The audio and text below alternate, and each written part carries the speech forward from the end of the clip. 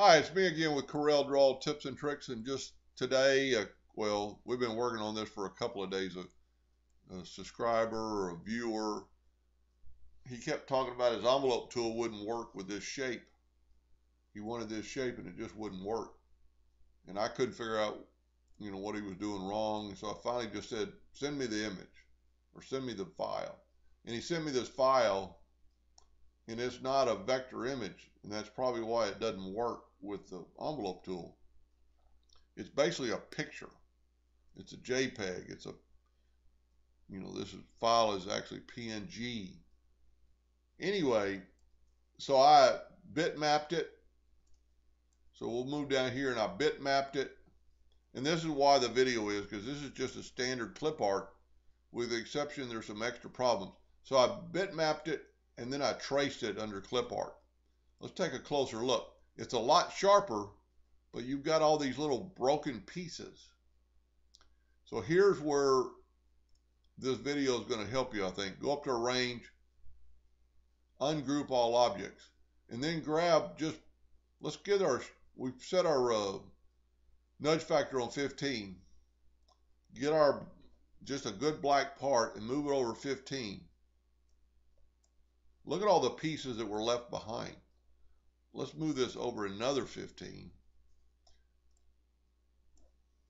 And if we put in a yellow box, fill it with yellow, go up to Arrange, Order, back a page. Well, you can't really see it too much better in the video, but there's hundreds of little specks of garbage that's left behind. So now we got our horse pretty cleaned up. It's still not perfect, but it would work. You could actually use the smoothing tool.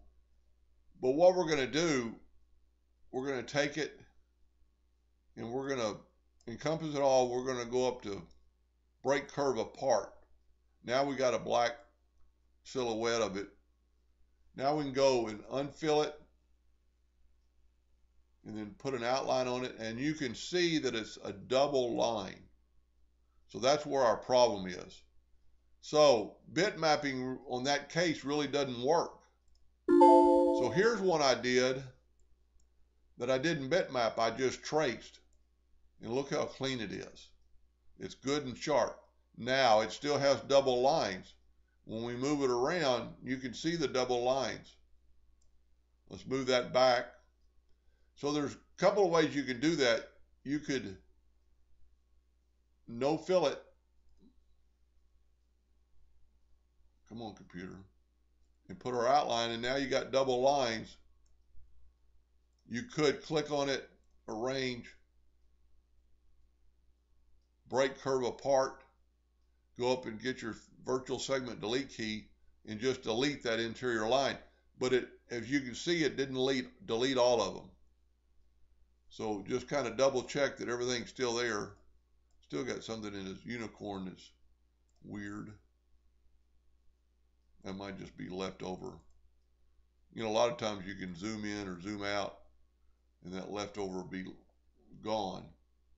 But anyway, what I did, or what I suggest to do, is here's your image. Let's encompass it all, and let's do this. Under the weld tool, let's just create a boundary. Now we've created a boundary. Let's move him up here. So now we just have an outline. And then and it's pretty good and sharp because I traced it. Then you can do anything you want with that outline.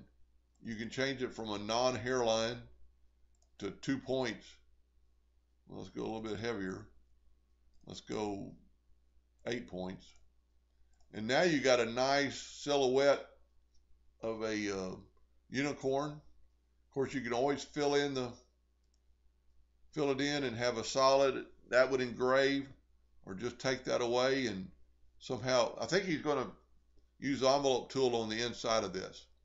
Anyway, I hope that helped a little bit, and thank you for watching.